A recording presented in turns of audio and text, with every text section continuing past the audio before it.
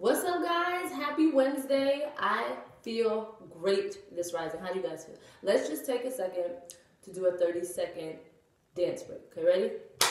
Have you ever loved someone so much you thought you would give him so much of yourself?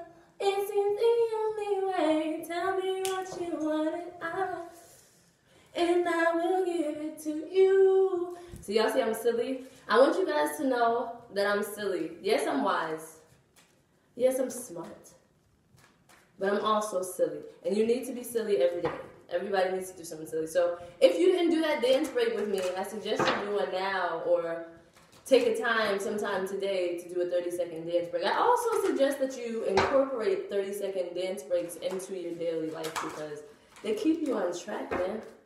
So today, we are seeing what message Spirit has for us so that we can be at our best, living our best lives. Let's see what that entails today. Okay.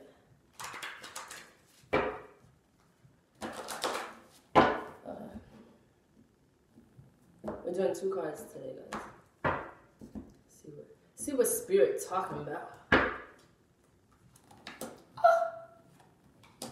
Oh my God, you wanna know how this is crazy?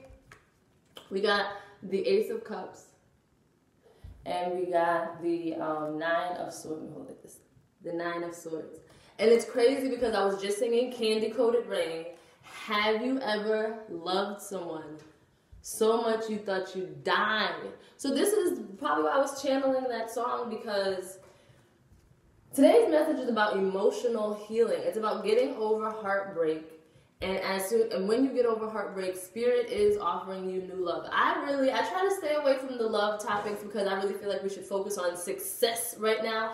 But if the message is love, I'm not going to not say the message. So the message today is speaking to those who are going through times of grief and loneliness and heartbreak, pain that they just don't know how they're going to get out of it. They just don't know where a brighter day is going to come from. They just don't know if anyone will ever love them again, or if they'll ever be happy again, or if they'll ever feel emotional fulfillment again. So this person is just, like, you see, her head is down. She has her book. She's been by herself. She's just been reading, chilling out. But if she would lift her head, if you look at that window up there, there's a sun up there.